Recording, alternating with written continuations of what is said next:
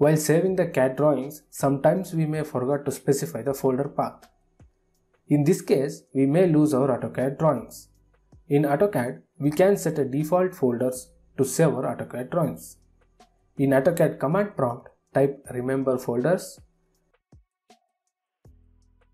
Here, change the variable value to 0.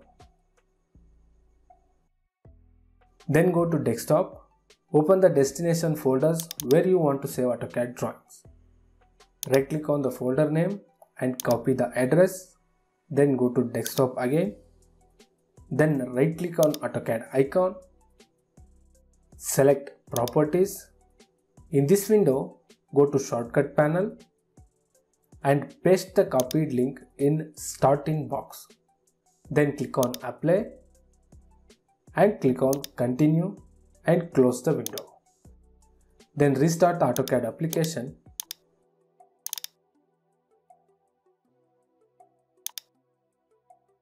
Now if you click on save and open command, it will take you to the selected folders automatically.